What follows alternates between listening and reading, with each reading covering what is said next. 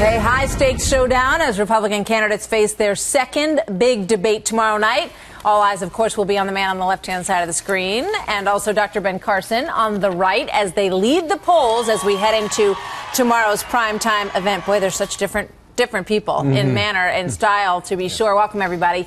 Brand new hour now of America's Newsroom. I'm Martha McCallum. And I'm Bill Hemmer. Good morning. One day before the next big debate and a brand new poll showing Dr. Ben Carson rocketing his way into Donald Trump's orbit. Trump and Carson now just 4 points apart among Republican primary voters, 27-23%. That's within the margin of error. Frontrunner Donald Trump talking about his rivals and their polling numbers at a huge rally he had last night in Dallas, Texas. Carly's giving me a little bit of a hard time, even though her poll numbers are horrible. She's the one.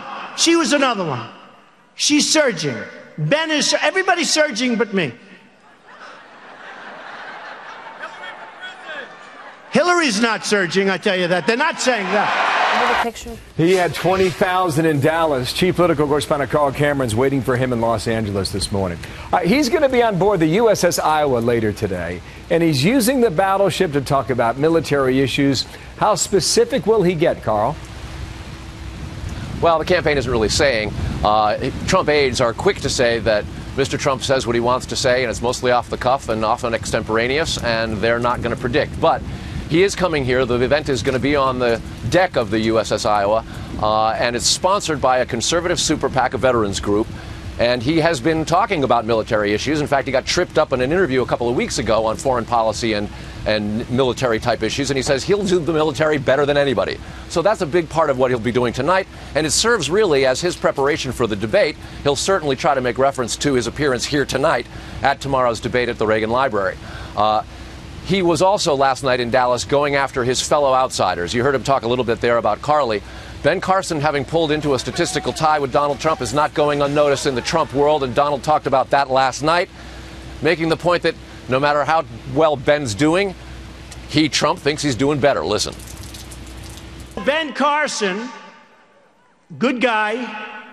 I think he's 11 or 12, and they're saying, Carson, here's the headline, Carson surging.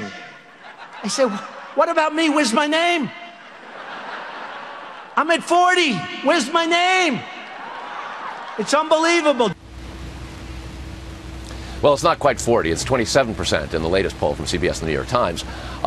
Ben Carson, soft-spoken neurosurgeon, has had his medical skills and history questioned by Donald Trump, and his faith, too.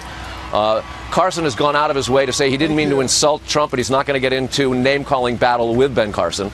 And then there's Carly Fiorina, who will be on the stage tomorrow. 11 candidates. She's been added. CNN adjusted the rules to allow her in. And it'll really be an opportunity for her to fix what she says is one of her big problems, her absence of name recognition. And what she did was take Trump's assault on her looks when he said, look at that face can't be a face of a president.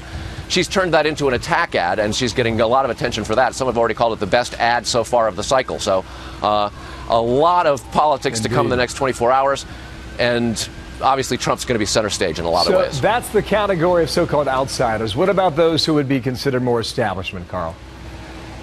Yeah, the other 8 of 11.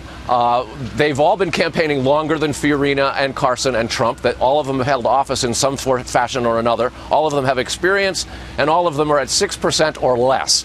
A remarkable sort of bifurcation of the polls, wherein Trump and Carson are effectively getting half, and the rest of the field is down essentially under 5.